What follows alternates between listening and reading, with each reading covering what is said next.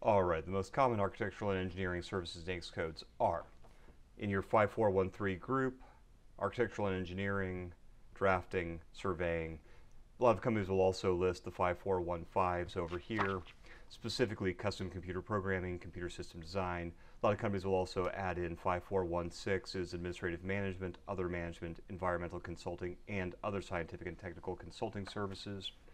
And they will also frequently add down here in the 5419 all other professional scientific technical services. By the way, don't worry about writing these down. They're in the description below. So consider adding these to your SAM search and to your SAM profile.